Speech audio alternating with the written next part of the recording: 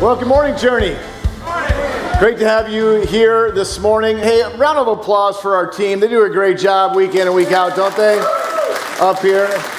Man, we're very grateful for them. And one of the guys was praying before the service. We have a little meeting up here, and we pray for the service before you guys ever come in. And he was just praying and thanking God that David and the team put so much effort in each week, and they do. They have a lot of songs to learn. A lot goes into this thing, and so we're very, very grateful for them. And make sure you express that to them often, because it's easy to forget. That's for sure. Well, my son Caleb turned 21 this year. Can you believe I have a 21-year-old? I have like a legal adult, like a full-fledged. I could sit down and have a drink with him, kind of a kid. Like, how is that? How is that possible? And it made me start to remember when I turned 21. Do you guys remember when you turned 21? Some of you, it's a long time ago, you know. Others, not so long ago. But I was thinking about it. Man, that was a great year for me. Because just like Carlisle had his anniversary, my wife and I had our anniversary here recently. And I was thinking 21 was how old I was when I got married. I mean, I was still kind of a kid, but legally adult. And I became... married. Chrissy was 20. She couldn't even celebrate, you know, with champagne at our own ceremony. But man, it was a great year. Lots to celebrate that year. Not only getting married, but of course the other things that come along with being 21. And so that was, you know, a great year. Then I started thinking about this year. I turned 45 this year. There is not much to celebrate about turning 45. Sure, I get to get up a little bit more. I get to get up a little bit more at night. You know, like that's something to celebrate, I guess. You know, I'm up in the bathroom more than ever before. Yay me! That's good for me. That's exciting. That's great. And I get my 40-plus-year-old checkup again this year, so that's good for me. Isn't that exciting, guys? Don't you love that part of being a little older? I know you women are like, yeah, welcome to our world. But, you know, that is like not something that any of you should ever look forward to. And it's something that I don't really look forward to. And I'm not a doctor, but I'm pretty sure they don't look forward to it either. That's not like, ooh, I can't wait to get into medicine so that I can give those kind of checkups. Nobody likes them. Nobody likes them. So why do you do it? Well, the reason why I go through with those things and overcome my fear is because I love my wife and my kids, and I want to be around with them for a long time, right? And so if there's something that I can do to prolong that, and if there's something that I can do to help make sure that I'm staying healthy as long as I can, then I want to do that because I love and care for them. Well, today, here's the transition. I promise this all makes sense on some level here. In similar fashion, let's admit, nobody ever goes to bed on Saturday night, leans over towards their spouse and gives them a kiss on the cheek and says, you know what? I hope tomorrow the pastor talks about money. It's very similar to going to the doctor, right? I mean, like, nobody does that. Nobody's like super jazzed when the preacher is going to be talking about money. And guess what? The preachers don't always get excited about it either. So why do we do it? Why do we talk about money when we're in church? And here's why. Because if I want to live a healthy spiritual life into the future, if I want to have a successful life, then I need to follow God's ways when it comes to the resources that He has given me. And so today, we're not going to shy away from it. We're going to go right after it, and we're going to look at what Jesus has to say about money. And we're going to look that Jesus tells us that in regards to our money, tomorrow matters. Tomorrow matters. You got your Bible? Open it up. Turn to the Gospel of Luke. Go to chapter 16. 1 through 15 is where we're going to be focusing our attention. And we're going to kind of work our way through this passage. It's a unique passage. One that I've never spoken on in the 20 plus years of ministry that I've been doing. And so this is a first for me, maybe a first for you listening to it as well, something on this passage. But it's a great one nonetheless, and we're going to look at how Jesus tells us that money, in regards to our money, tomorrow matters. So this is a passage about this shrewd manager. Here we go. Words are on the screen if you want to follow along. There was a rich man whose manager was accused of wasting his possessions. So he called him in and asked him, "What is this I hear about you? Give an account of your management, because you cannot manage any longer." The manager said to himself, "What shall I do now? My master is taking away my job. I'm not strong enough to dig. I'm too ashamed to beg. I know what I'll do so that when I lose my job here, people will welcome me into their houses. So he called each of his master's debtors. And he asked the first, how much money do you owe the master? 900 gallons of olive oil, he replied. I don't know what that guy was doing, 900 gallons of olive oil, but that's what he owed. The manager told him, take your bill, sit down quickly, and make it 450. Then he asked the second, how much money do you owe? 1,000 bushels of wheat, he replied. He said, take your bill and make it 800. The master commended the dishonest manager because he had acted shrewdly. For the people of this world are more shrewd in dealing with their own kind than are the people of the light. I tell you, use worldly wealth to gain friends for yourself, so that when it is all gone, you will be welcomed into eternal dwellings. Whoever can be trusted with very little can also be trusted with much, and whoever is dishonest with very little will also be dishonest with much. So if you have not been trustworthy in handling worldly wealth, who will trust you with true riches? And if I have not been trustworthy in someone else's property, who will give you property of your own? No one can serve two masters. Either you will hate the one and love the other, or you will be devoted to the one and despise the other. You cannot serve both God and money. The Pharisees who loved money heard all of this, and they were sneering at Jesus.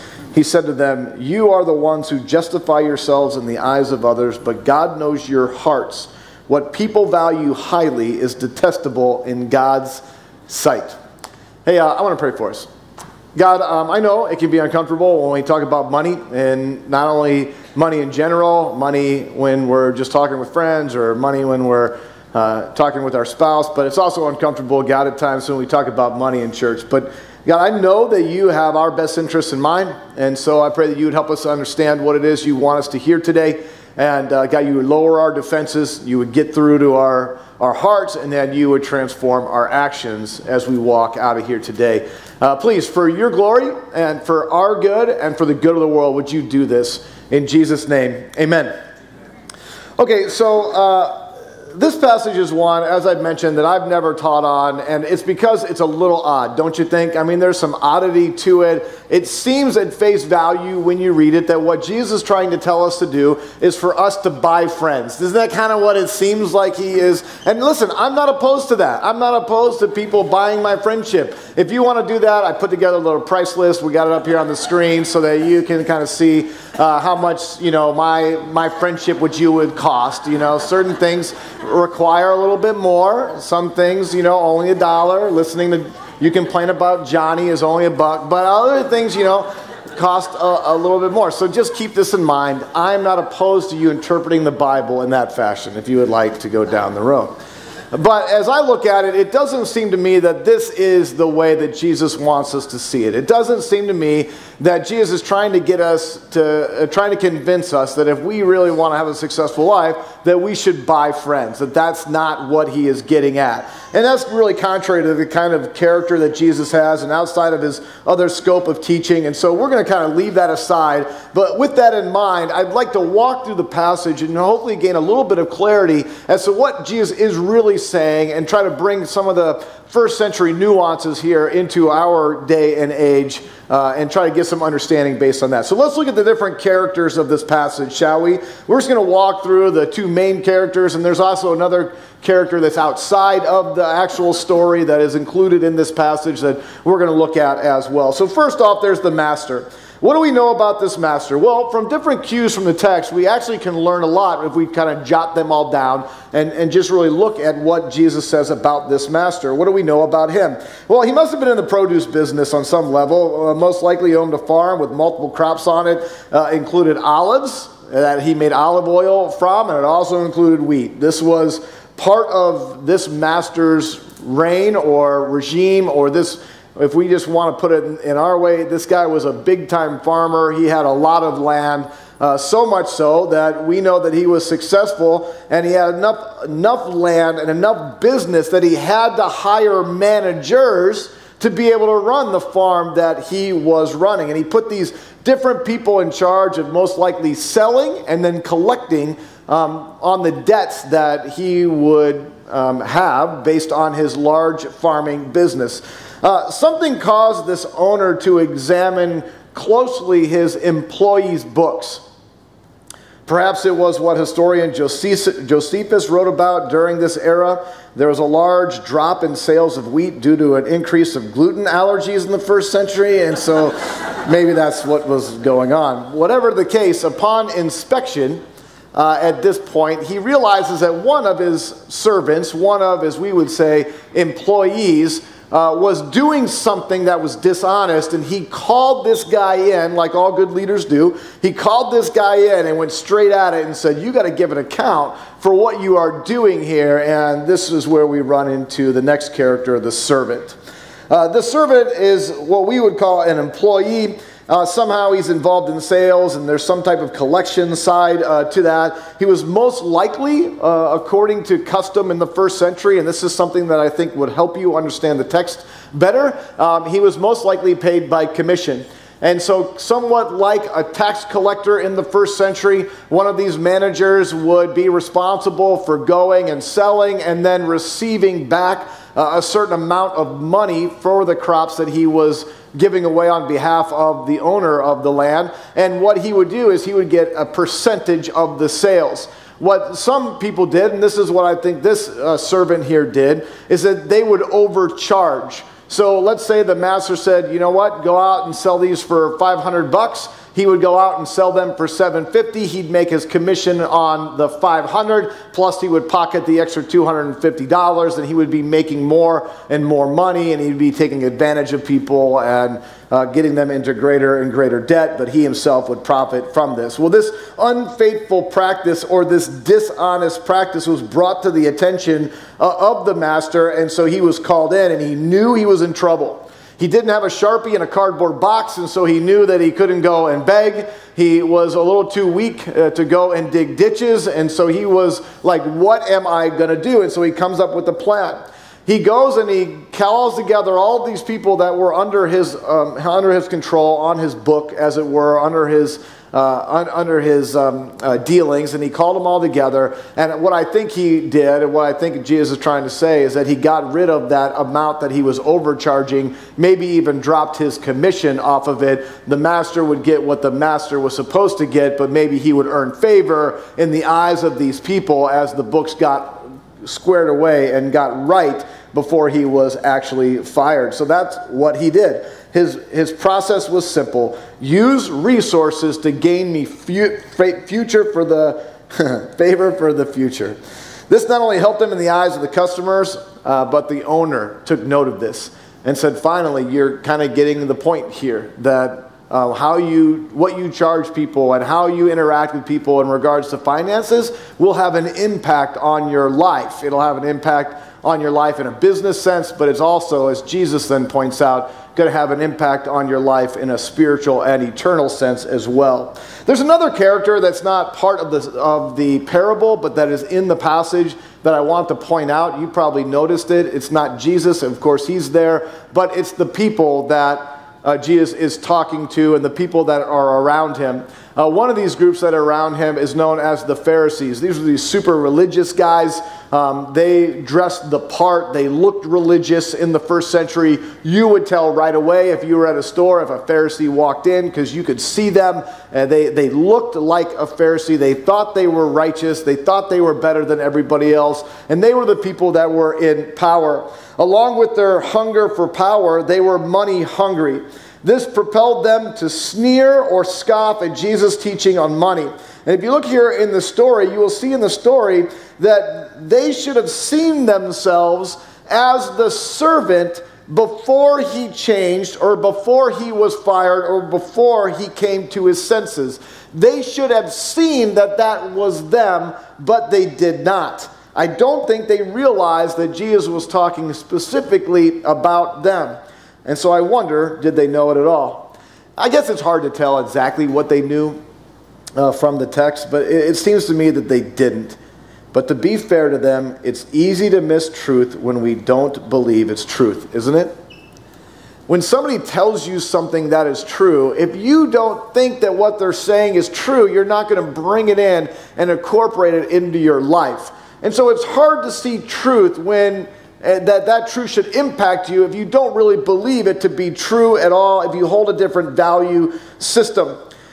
There's a story in 2 Samuel chapters 11 and 12. You should go back and read a little bit later. Those of you who have read 2 Samuel might be familiar with it. David is the king of Israel at that point, and he sends out his military, and they're all out fighting battles, and he falls in love with the gal that's bathing naked on a roof next to him and calls her into his palace, and they have a great night together, and she becomes pregnant. So then David goes and has the military commanders make sure that her husband is killed in battle so that he could be honored as a hero, and that David then could get what he wanted, which was this woman into his palace, and also protection from having some bad publicity about what he had done. And so God isn't happy with this, so he sends a prophet named Nathan to go and talk to David. If you're familiar with the story, you know exactly what I'm talking about. If you haven't read it, you should. They should make a movie out of it. It's pretty interesting what's going on there in 2 Samuel chapter 12. And so Nathan comes, and the way that he addresses David on this issue is he doesn't go right at him. He kind of goes around it. And so he tells a story about, to David, being the king, about a guy who had this little lamb, this cute little lamb, and he used to sleep with it in his bed, you know. He like petted it and kissed it and hugged it and called it George, you know. I mean, this is like this great little lamb that he had. It's like the only one that he had. He was a poor guy, and this was it, like a family member. And then his neighbor was a really rich dude that had lots of sheep. He had lots of money, and he had a friend come to stay, and he didn't really care about this friend enough to use one of his own animals for food, so he went and he stole this guy's one little lamb and served it up. And David gets all mad, and it's like, we should hang the guy, kill him, you know, like, what are we going to destroy him? And Nathan looks at him and says, you are that man because of what you did. You know, this guy had one wife, you have many, you're the rich guy, you're the powerful guy, and he couldn't see that Nathan was talking about him until he went right at it. And that's what Jesus does here. He kind of goes right at them at the end. And he goes right at them and says, you should be understanding the fact that you are not looking at money correctly, you Pharisees. So as I read all that, and as I kind of took that all into consideration, I went, yeah, I can't believe those Pharisees can't see that Jesus was talking right to them. And then God was like, and I can't believe you don't see that I'm talking to you, right? It's easy for us to miss ourselves in the teachings of Jesus, and maybe in this one. Sure, I'm sure you're not overcharging people and taking extra and all. I mean, I'm not saying that you are exactly like this individual here, or that you're exactly like the Pharisees, but I do think we could all benefit from understanding that we need to refocus our commitment to our finances and renew our conviction that tomorrow matters in regards to what we do with our finances today. That how we live with our resources today has an impact not only on our tomorrow and not only others tomorrow, but then on how God interacts with us into the future. So let's look at the point of the passage and not get lost in all the details now that we understand what was going on. Let's look at the overarching point of the passage, and here it is. How we treat others with our money today will have an impact on our tomorrow. How we treat others or each other or those people that we run into out there with our money today will have an impact on our tomorrow. Yeah, how we treat others with our money affects multiple things in the future, but Jesus only points out two of them here in this telling of the story, and so that's going to be our focus, these two things. Please, I urge you to write these down. They're not going to be on the screen. I'm just going to tell them to you. I'll repeat them a few times so you get it. First, Jesus points out that our spiritual responsibilities in the future will be impacted by how we handle our money today. Our spiritual responsibilities. When we view our money typically, and when we talk about our money typically with other people, and when our culture talks about it, money is the biggest issue of life. It's easy to feel that way and to think about it this way because not only does our culture view it that way, but we feel that in our lives often because money either stops us from doing things or allows us to do others, or maybe there's this lustful thing or this greedy thing that we always want more and more. And so money is very powerful, and so we feel like it's the biggest issue in life. However, look at the text here. Notice Jesus says that it is a small thing and that it is not true riches. It is a small thing. Money is a small thing, and it's not true riches. Possessing worldly wealth might make you rich in the eyes of others. But if we want to be truly wealthy in God's eyes and do great spiritual transactions in the future, we have to handle this funny money that we are playing with, that we are allowed to play with, well. Our money is really child's play money, and we need to play it well in order to honor God. Now, my wife let me sign out a couple $20 bills to bring as an example with me today. And so I brought my 3 20s. They're old and they're crimply, It's about a tank of gas, right, folks? Maybe a tank and a half, depending on what car you have.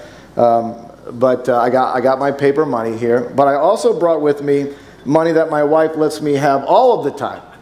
And that is this Monopoly money that I have here. Let me just put this down. So have you ever seen the Monopoly money? Which one's your favorite? I mean, they're very colorful, right? They're not quite as big. You really can't do much with them. But this one's my favorite. Don't you want like tons of these when you're playing Monopoly? Like, don't you love it? And so when Mia came home a few years ago, we were looking for ways to just help her to understand English and understand our culture and understand just stuff that she didn't have in Thailand and things that weren't afforded to her. And so we introduced her to the game of Monopoly, and we wanted her to learn how to play with this stuff, because then she could count and we could do it in a way that's kind of fun. And so we would play this, and she got really interested in it. And she wanted to buy every hotel, every chance she could get. She wanted to own the whole board. And she loved it when you landed on her space and she could charge you rent. She would laugh with this like little devious laugh, and then point at you. And we're like, give me the money, She got really, really into it. Now, we know, right, like we're parents, like we know that the game doesn't translate 100% into real life, right? We know this, don't we, right? You don't think that Monopoly is really like the real world. I mean, that's not why you play it. And nobody in here thinks, if I win a Monopoly, I'm going to be able to win at life. Do you? You don't think that, do you? You shouldn't. If you do, Carlisle is counseling on Tuesdays and Thursdays and would love to meet with you. It's just not how it goes, right? You don't think I'm a Monopoly champion, so I'm going to be like awesome, in this. You realize that this is just play money. This is just for fun. This is like trivial things. But what you don't realize is that this is trivial too. Is that this is play money as well. That this in itself doesn't make you successful at real life. It's not like you're like, oh, I am like killing it with dollars. I am obviously like living life right. We shouldn't think that way. Now, if you're doing great with money, that's a good thing. You should want to do good in games. I'm putting this in here. I'll leave the money up there. But this is going back in the pocket. I got to put that back later, And so, like, you should want to do well at the game, and you should want to do well at this game. But it's just a game part of it. It's not true riches.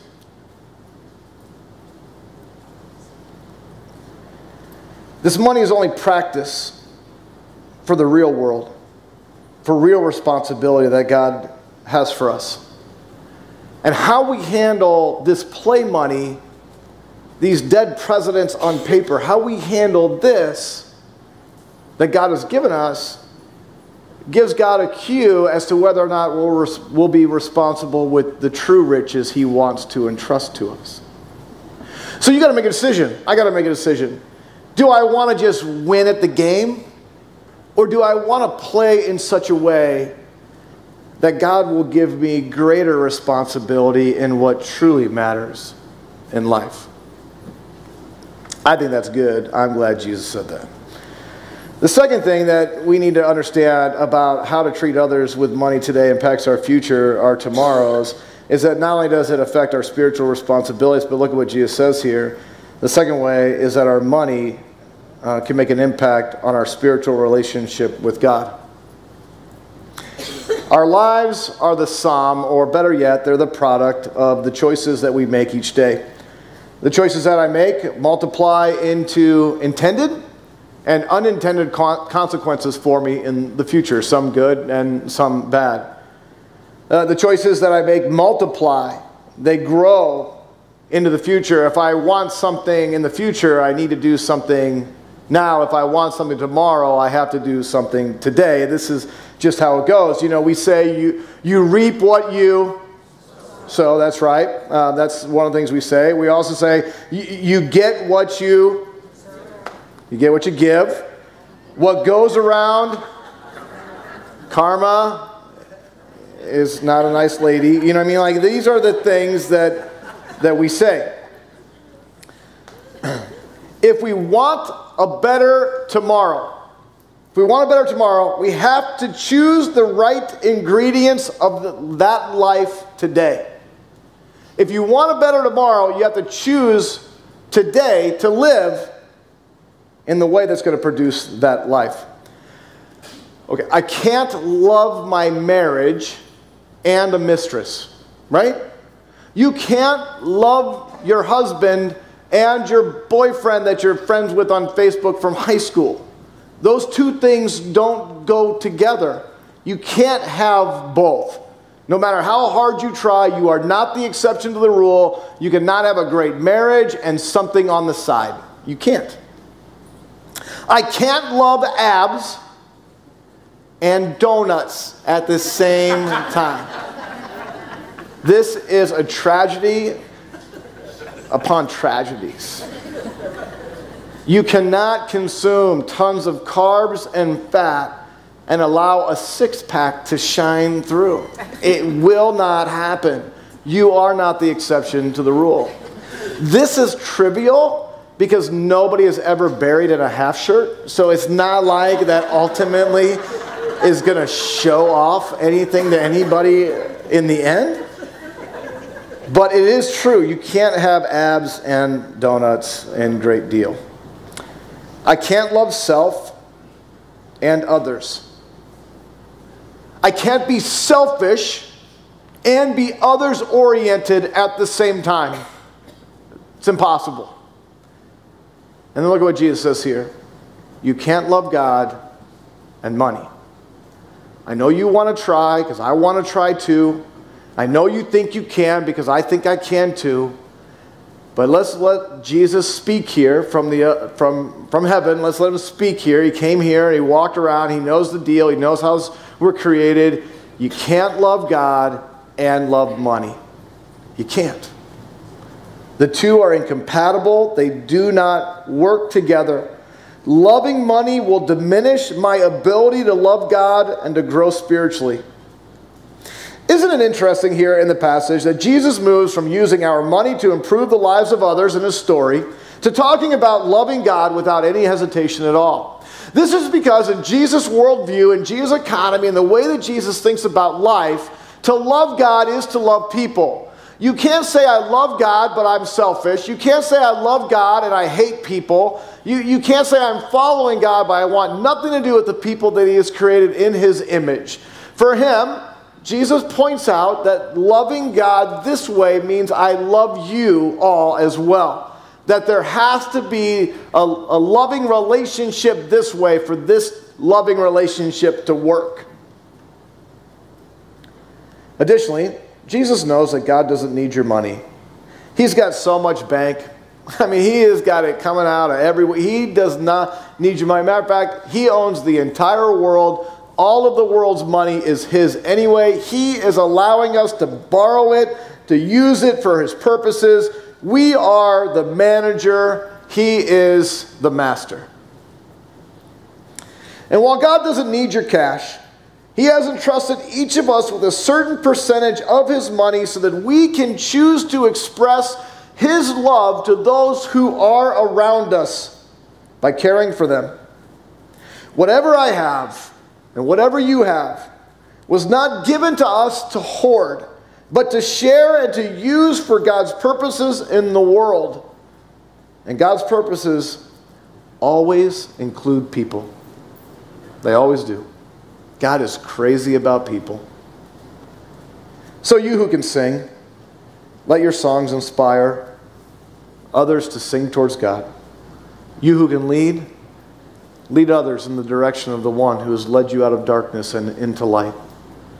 You who can teach others the way, the truth, and the life.